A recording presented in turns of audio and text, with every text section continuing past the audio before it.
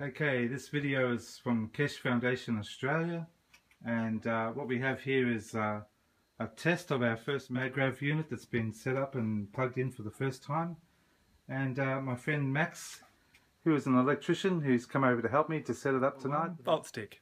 I use this daily. This is how it normally works. Get close to the cable, maybe around a centimetre or two, and it goes off. It's magnetic fields that it's picking up. Let's go over to the coil. See, we're a good 200 mil away from the coil when it's going off. You can hear the sound even fluctuating, eh? Not normal. Okay, test number 2, we're just going to turn the system on again and see what we get after we had a bit of a spark incident earlier.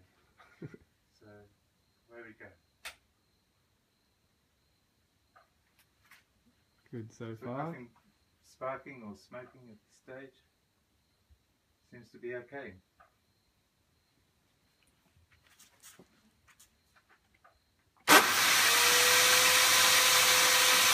Very good.